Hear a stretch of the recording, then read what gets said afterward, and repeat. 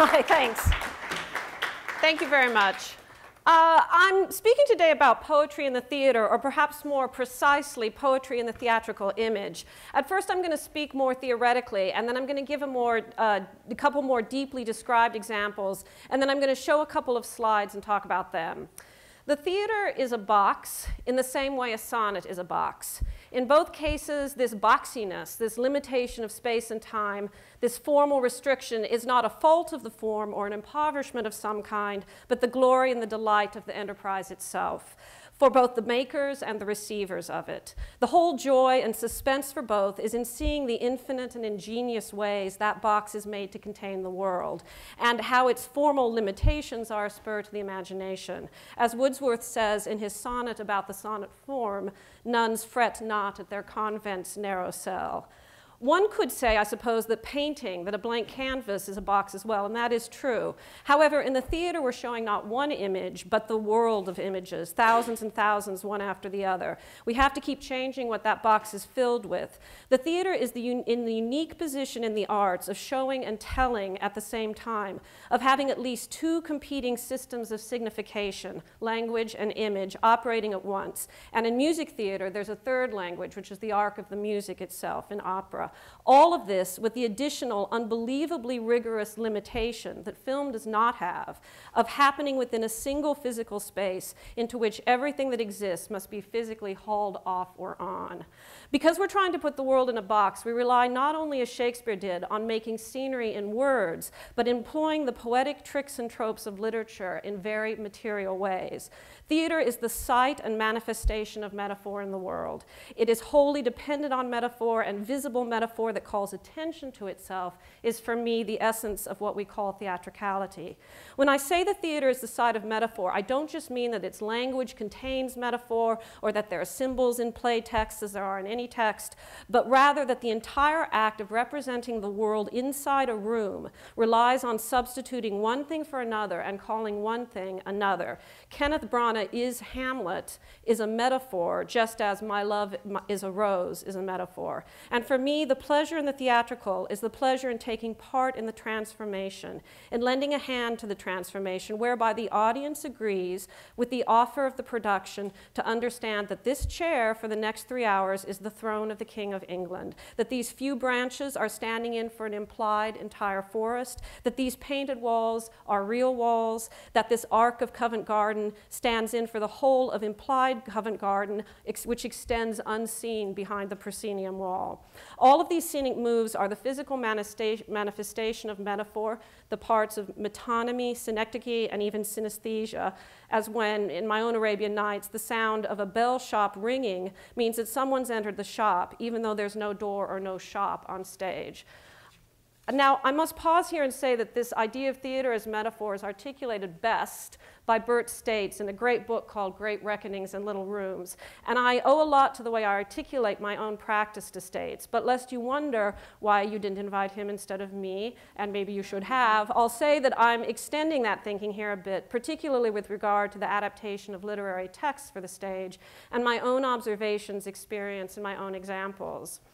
It is natural that in the kind of theater I've done, there is this enormous reliance on the shorthand of metaphor, because I'm almost never doing a work that was written to be in the theater, but rather adapting an ancient work that was originally oral, and indeed very often poems, epic poems, and was not meant ever to be fully realized in a conventional embodiment on stage. It wasn't crafted or written with that in mind. In other words, a playwright writing for the stage tends to conceive for that stage, for the physical possibilities of a stage, thinking specifically for that box.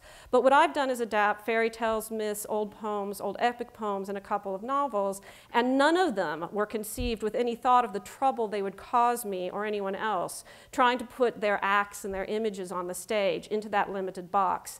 They have events of massive scale, such as sea voyages or battles. They change location or move through the years with a wave of a phrase. They contain marvelous and impossible transformations, such as people turning into birds or into rivers and so on like that. They're not Aristotelian of any kind of unity of place and time and space. So the only thing an adapter of these texts, such as myself, can do is use the shorthand of those tricks of the literary trade and to make those tricks in part the pleasure of the event. For me, it's a fundamental aspect of the pleasure of poetry that its language is simultaneously compressed and efficient in terms of syntax, yet paradoxically overabundant in the amount of image or signification packed into that syntax. So for instance, yesterday I was noticing that the newly barren tree branches on some of the smaller trees now, and I thought, as I do every fall, bare ruined choirs where late the sweet birds sang. That phrase is wildly compressed. In prose, it would be something like, look how those branches look in some way like the remains of a church, particularly the tracery of Gothic windows in a crumbling ruin where the glass has fallen out from the windows and now everything's silent. Yes, even the choirs of the church. And just as the choirs once had people singing in them, the branches, when they had leaves, had birds singing in them. But now no more because it's winter and everything is lost. That's the act of compression that's taking place. But on the other hand, the phrase is an extravagantly abundant one to describe a tree branch. For me, the theatrical resides in the moment when the audience is asked to participate in blatant illusion and to notice the comparison that's being made between what you're seeing on stage and what you're asked to call it, when we're presented simultaneously with an image and how that image is made.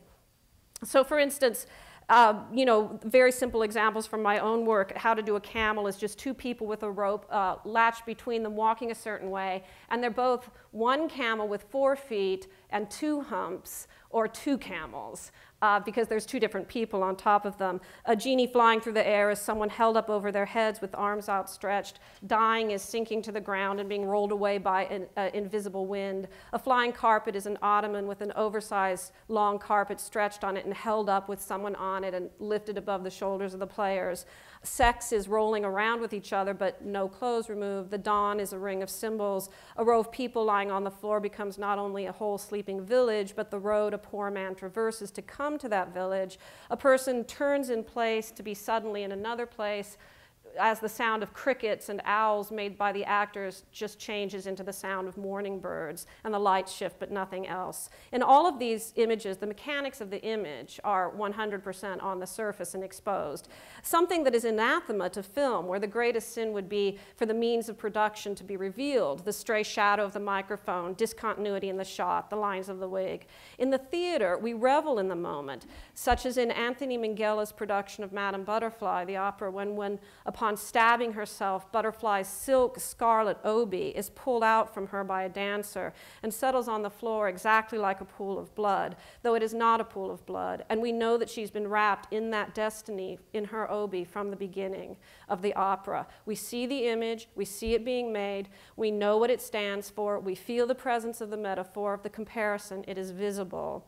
And the virtuosity of that direction, that poetic direction, in the same way when we read a poem, we see through the words to its content. And I know that's a false distinction, but just go with me for a minute. We see through the surface of the words to the image behind them, while simultaneously our attention is snagged on the quality and virtuosity of that language, the miracle of its compression. The language is simultaneously transparent and opaque, and that's what I look for, and that's what I really try to lean towards in my own practice. The kind of theatrical poetic images of shows I'm talking about are overabundant to their function, and sometimes they appear in contrast to what's being described or referred to in the spoken discourse. I don't primarily direct plays that would convey essentially the same experience if they were heard on the radio. The visual is doing something beyond simply amplifying the psychological, the setting that is being described in the dialogue. They're not realistic extensions of that, but something else, an abstracted field of play that can constantly bend to encompass and signify many different places and shift and slide in scale. And the images I try to make in the theater, or I like when others do, are the same as I like in poetry, quick, efficient, but layered, and particularly layered in that the physical image I'm showing and the image it is describing in the text sitting right on top of it do not exactly match up, though they are experienced simultaneously by the audience. And this is an advantage of the theater, that we can do 2 things at once, that this showing and telling happens simultaneously. And between the two, this new idea, this new metaphor is created. All right, some examples. I staged the notebooks of Leonardo da Vinci, and part of the reason I did that was because when I read his writing, it felt to me that it had this throbbing metaphor inside it, though when he's speaking about one thing, he does it in such a way as to be appearing to also speak about something else. An example is he is writing a little discourse on why anatomical drawing is a necessity, and we shouldn't just describe things, but learn how to draw them. And this is part of the argument for autopsy as well. And he says, "For with what words can you describe this human heart without filling a whole book? Yet the more detail you try to write concerning it, the more you will confuse the mind of the hearer. And you will always need commentators or to go back to the experience. And this, with you, is very brief and only deals with a few things as compared with the extent of the subject concerning which you desire complete knowledge." I feel a huge weight in that beyond an argument for drawing. And on stage, we had, 6 actors, and I think they were doing a sort of breathing thing and striking their chest and doing this exhalation and inhalation through that while someone spoke it, and the lights were exhaling and inhaling at the same time. Then this, from the treatise on painting.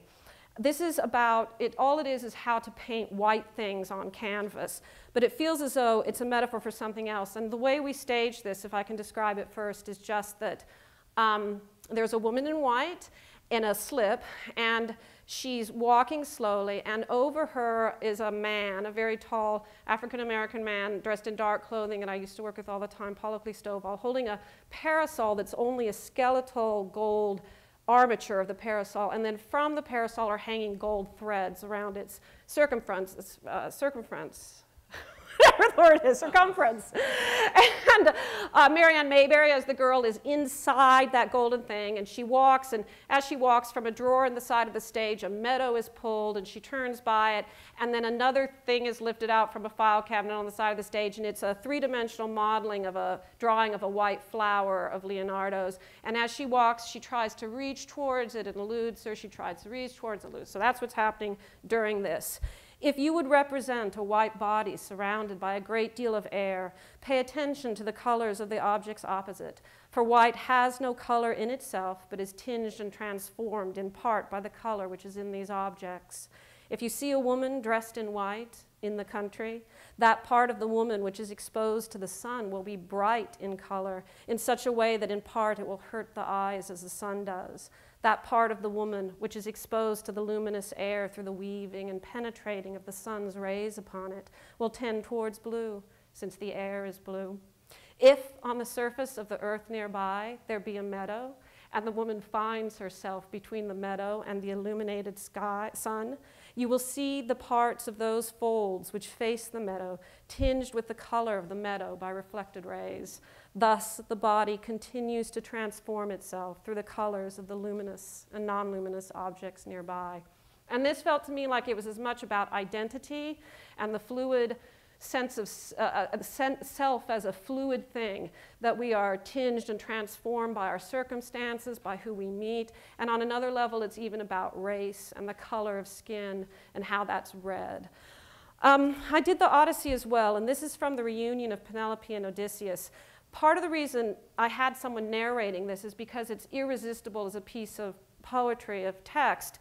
Athena narrates it. At the beginning of the show, we saw her put on some boots, which she named as golden sandals, for her mission to get Odysseus home. At this moment, he's home, he's reuniting with Penelope. All that's happening between those two figures is they're walking slowly towards each other, they embrace, he picks her up, he puts her down, they kind of roll over each other, and then they look at each other. But she is sitting on the corner, she does this, and she's untying her boots. She's taking them off. So at the moment that she's sort of in love with Odysseus, the moment that he is returned to Penelope, he's released from her, and she says, "Now from his breast into his eyes the ache of longing mounted, and he wept at last, his dear wife, clear and faithful in his arms, longed for, as the sun-warmed earth is longed for by a swimmer spent in rough water where his ship went down, under Poseidon's blows, gale winds, and tons of sea. Few men can keep alive through a big surf to crawl, clotted in joy, knowing the abyss behind. And so she too rejoiced, her gaze upon her husband, her white arms around him pressed as though forever." Hopefully the marriage of what's happening on stage and what's being spoken or described here is a profitable one in because they don't exactly match. Between the two, there's a bit of difference, and that difference awakens us both to the image and the text, and they create something other than the sensual experience that exceeds the experience of just watching or just reading. I also did the death of the suitors by piercing bags of sand above their heads, Athena with her long spear, and each suitor had a little trail in a spotlight of this sand, and as they sunk beneath that sand, it went on for 3 minutes, sort of both dust to dust, them being buried, and sands through hourglass, and also through an optical illusion. When they fell on the floor, it looked as though the sand were rising from them. And that was an image, a very early thing I did that I'm sort of proud of. All right, let's go to some examples. And, okay. This is, in a way, where it all began for me. This is, I read Edith Hamilton's mythology as a child, and the idea of Psyche being forbidden to look on love was very, very striking to me. And there was a line drawing, and I bet some of you know exactly what I'm talking about, of her holding the curtain aside and looking down at Eros there. And Psyche means the soul, and I've never in my life understood why it is forbidden for the soul to look directly on love. But that metaphor, whatever that means, holds me. And I have done this show. It went through 6 years of being in different places, and I've never come to the bottom of that mystery. And so in this case, the image is actually quite literal. There she is looking down, and in fact, he's floating in water. You can't see, they're all in water. But as she looks, she actually tilts, and the candles actually spill wax on him, and he startles up. And the whole myth was reduced to this image. It was this image developed slowly as the myth was narrated. It only came to this moment. Although that myth has many, many parts and many plot elements, this was the thing that mattered. And because the metaphoric content is so high, the illustration's actually quite literal. All right, oops, I think I went back, all right? This is from 11 Rooms of Proust. It was in a warehouse. Proust is the most literary of writers. And we found this room, painted it red. It's a text about obsession, about Proust being unable to forget Odette. My set designer and I wrote on every corner of those walls, Odette, in every size. We wrote paragraphs that were punctuated in only one word, Odette. And that red room felt like both the inside of his head, the inside of his heart. That weird box in it was found. It belonged in the warehouse. I have no idea what it was. But we did find in a store next door on the wall, we put one of those entomological displays of butterflies pinned to the wall. And the narrator stood, the audience came in, the light slowly illuminated so that you slowly saw where you were. He tried to get comfortable in that box as she did this text about trying to escape the thought of Odette, not being able to. But one thing that's really added is this figure of Eros under the box, which I added, and those wings he has are not only another set of, they're not another set of wings or a similar set, they are the set of wings from Metamorphoses, which we then destroyed and broke the arrow in half. And this is a kind of private narrative for me, because I felt differently about love when I got to this point than I did when I did Metamorphoses. The last thing I'm just going to say is that, well, the wings in these two images are like Stephen's blackbird, appearing in one way and then another, in a kind of cross-play across works and a personal poetry for me. Those wings, that arrow, a parasol, and some chairs move through my work like Stephen's blackbird moves through those 13 stanzas, occupying different parts of the sentence and different levels of signification. The audience has to collaborate in making these images. It has to grant that something's going on. It has to join hands with the storytellers to complete the circuit of understanding. And what is miraculous is that it's done outside of words, outside of normal discourse. And what is so moving about that is that it implies that within all of us is a shared pool of understanding. We're communicating, though we're strangers, in the language of lovers. The unbroken gaze of the audience towards the figures on stage is the gaze of the lover in that tight face-to-face way on the pillow, that hungry gaze. And when it works, this circuit creates intimacy, because we understand that we are only understanding each other by drawing on something beyond words that is shared. And on a profound and unconscious level, I think this works to defeat loneliness. And that's what it's all about. Thank you.